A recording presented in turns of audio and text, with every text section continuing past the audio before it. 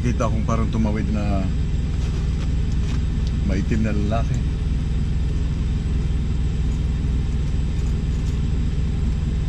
Tumayo yung balahibo ko. Pinoy trucker.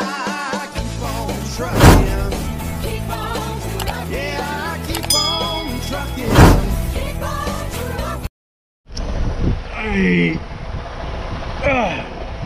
Okay. Kung naalala niyo tong Devil's Lake, dati kong tinira ng drone, yung luma kong drone yung ginamit, medyo malikot, hindi maganda yung quality. Ito na siya ngayon, papakita ko sa inyo. Pero kukunan ko siya ng drone pagbalik ko na, pagbabalik ko ng Winnipeg. Dahil ngayon papunta ko ng Thompson, and short ako ng time, kailangan ko makarating doon bago magdilim dahil mahirap pag inabutan ka ng sobrang dilim na sa highway. So bukas babalik ako, titirahin natin ito ng drone, papakita ko sa inyo itong interesado talaga ako dito sa Devil's Lake, itong lake ng mga demonyo. Gusto kong, baka may matsambahan akong demonyong naka winter jacket. Papakita ko sa inyo. Puno na ng ice. Ayan o, may footmarks na o, parang may tumawid na hayop. So bukas pagbalik ko galing sa Thompson, kung maganda yung hangin, kung maganda yung panahon, hindi malakas ang hangin, palilipad tayo ng drone dito.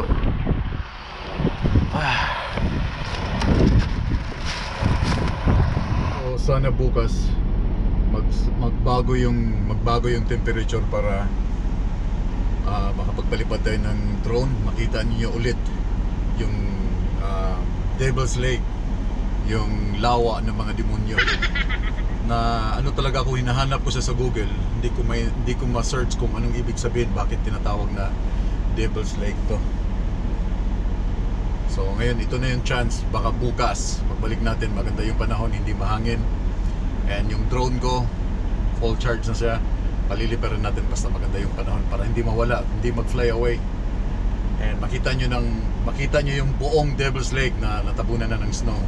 Okay, so after 9 hours nandito na ako sa Thompson, Manitoba. Ito na yung pinaka-last na city dito sa Manitoba. Ito yung northbound. But hindi ako pwedeng lumabas na nakaganito lang yung suot ko. Hindi ako pwedeng mag-unload na ganito yung suot ko. So kailangan ko magpalit ng fire resistant na coverall dahil sobrang lamig sa labas, and kailangan ko maglagay ng mga anik-anik sa aking katawan. So ganito lang yon. Ito na yung aking coverall. Fire resistant, fire resistant, fire resistant. Meron pa isang t-shirt, hindi fire resistant yung t-shirt. So ito yung aking laging uniform pag nag-unload. Ito ay pang winter time, so pwede siya sa kahit minus 50 kasi ito yung ginagamit namin pang ice road tracker. Mag-unload muna ako. Okay, so dito hindi ka pwedeng lalabas ng truck na hindi mo ilalak yung truck dahil ang daming mga malilikot ang kamay. Sobra, ang daming malilikot ang kamay, so kailangan mong ilak muna lahat ng truck. Pag mag-unload kami, nakasarado to, bukas ang kabila para makita mo kung may papasok sa truck dahil ang daming makakating kamay. Alam niyo na, yung mga taga Winnipeg, alam na mga taga Winnipeg yan kung sino yung mga makakatiang mga kamay. Marami dito sa Thompson. Okay, sabi ko sa inyo makukulit ang mga to eh. Kaya umabot ako ng 2 hours sa pag-unload dahil alam nilang meron na nakabalantra ng mga cones, mga pasaway. Grabe, pasaway talaga itong mga, ayoko na lang banggitin yung mga pangalan, pero pasaway, grabe.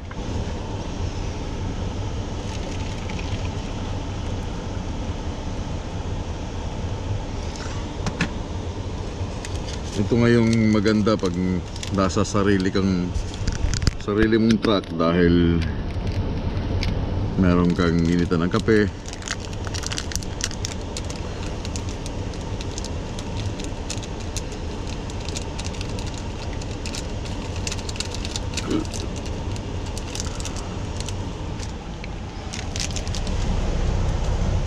pag hindi mo truck ang gamit, sakit sa ulo.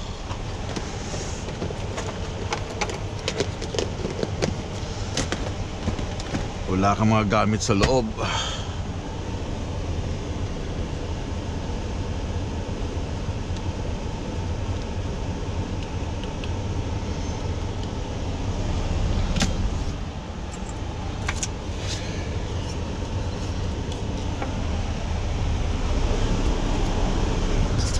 Hey Google, good morning. So kinakausap ko na lang siya para malaman ko. Hello, Marco. It's 3:35 a.m. Right now in Thompson it's minus 12 degrees with light snow. Due to current wind conditions, it feels like it's minus 17. Have a wonderful day.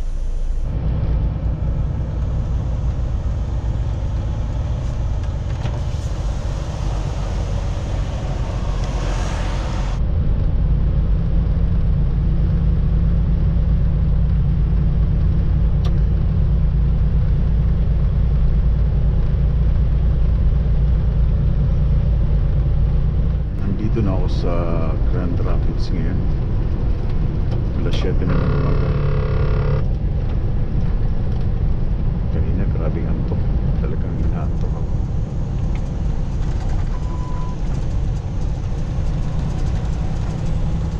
Ay, sana may bukas ng restaurant dito para makapag-chow kahit konti.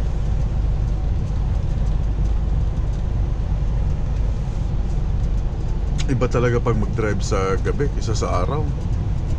Sa gabi talagang grabe, nakakaantok.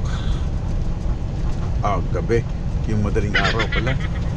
Iba yung mag-start ka ng mag-drive na sinag na ng araw. Buhay na buhay kang buhay na buhay yung utak mo. Pero pag ganitong madilim tapos yung linya lang ng kalsada yung sinusundan mo, papikit-pikit ka. Pero titigil muna ako. Babawas muna ako ng ihi. Ay! Nakto po! Alas 7 na ng umaga pero madilim pa.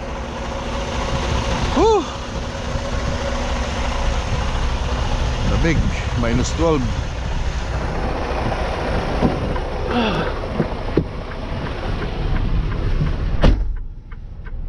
Ay, tara, let's go. Merong checkpoint dito pag palabas ka ng, hindi ko alam kung saan banda dito. Okay, meron silang checkpoint dito sa Grand Rapids. So kinukuha nila yung mga pangalan ng mga lalabas, yung mga papasok dito sa area nila.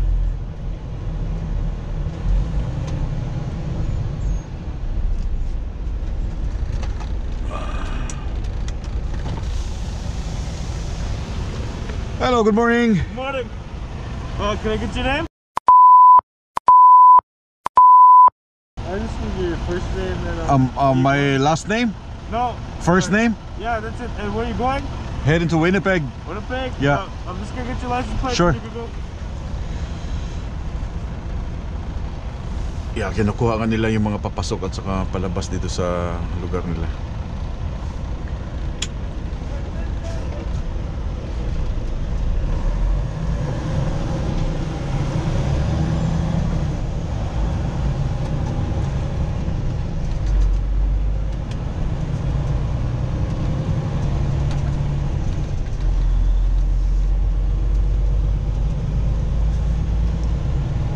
So kahapon pumasok ako dito kahapon.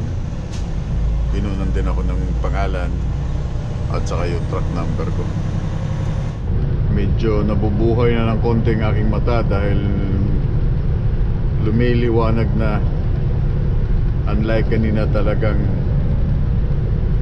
parang gusto ko lang itigil sa gilid ng kalsada yung truck dahil sarap na sanang matulog ulit.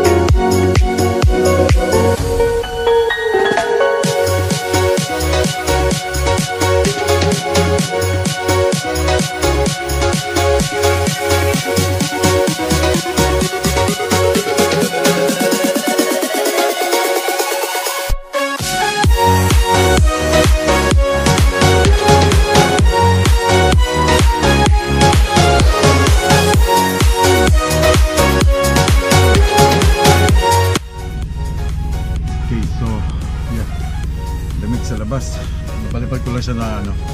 So nakita nyo yung buong Devil's Lake during winter time. Pero kanina talagang kinabahan ako kasi parang may dumaan. Siguro guni-guni ko lang yun dahil nandito nga ako sa lawa ng mga demonyo. Tatago ko lang siya. Then try ko ulit paliparin mamaya sa Ontario kasi didiretso ako ng Ontario mamaya. Lamig.